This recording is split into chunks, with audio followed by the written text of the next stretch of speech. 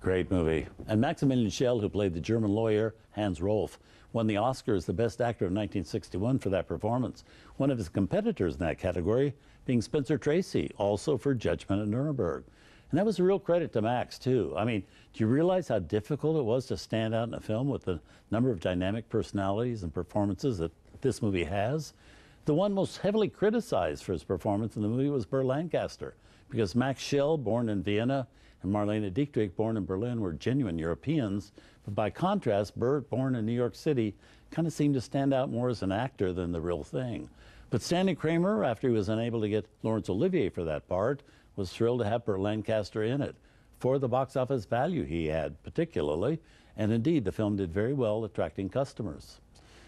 Up next, Burt's no longer on trial, he's actually in prison in an excellent biopic which brought him Academy Award attention the year after Judgment at Nuremberg.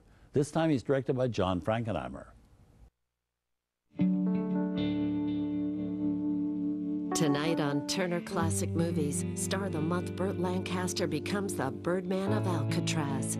Then Burt matches wits with Paul Scofield in The Train. And Judy Garland and Lancaster butt heads in A Child Is Waiting.